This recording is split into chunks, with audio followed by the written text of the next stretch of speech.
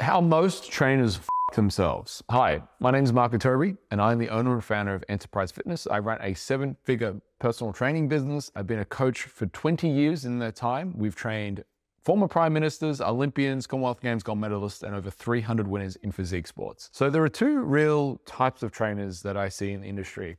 One is the narcissist, and the other one is the altruist. First, the narcissist. The narcissist is that typical trainer who's hashtag crushing it online and selling these programs at $100 a week,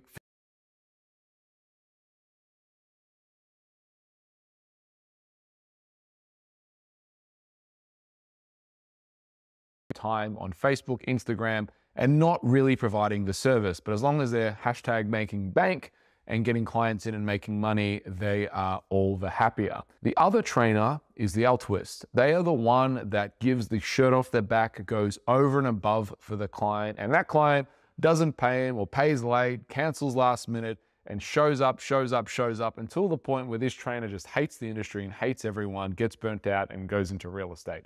These two trainers are extremes, examples, but they are definitely out there. In the middle, between, and this is kind of metaphoric for, I think, the fight that goes on inside trainers who are trying to make it, trainers who are trying to have a career. That inside of all of us is the altruist and is the narcissist. So the fastest way to burnout is to love something and for it not to love you back, for it not to give you the reward, to put all your heart, your blood, your sweat, your tears into something and to get no reward and to have nothing to show for it. That will burn out everyone and make them all the more bitter. Because the truth is, you're not just doing it for the love of it. You're doing it, yes, because you love it, but you're also doing it because you want to make a living out of it. So you have to make money and you have to make profit. So the altruist will not have long-term success because internally they will burn out, like the narcissist will not have long-term success because externally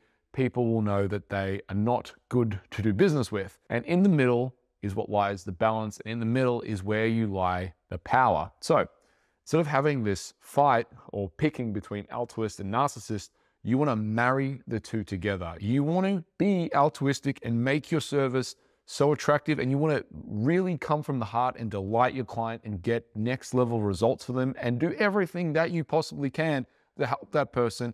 At the same time, you want to be paid what you're worth because you're going to work a hell of a lot harder if you are, and you're not going to get into that level of burnout. Be in the middle.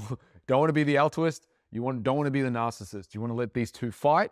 And if you're feeling undervalued, perhaps you let that narcissist speak up. I'm being undervalued here. And if you're not delighting your clients the way you feel you should, you let that altruist speak up and you give a better service. You work harder, you work longer, and you over-deliver every step of the way for your client. You let those two kind of wolves inside you fight, and you will have a much better career, one that you serve people and get paid, and there ain't nothing wrong with that. If you've enjoyed today's clip, make sure you subscribe for my weekly insights.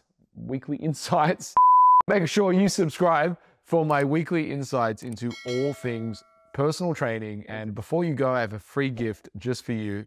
It is my checklist. It is a detailed checklist of everything that you need to do to optimize your personal training business, from sales, marketing, service, administration, nutrition, and training. It's all there. It is a very, very comprehensive checklist that I've put together.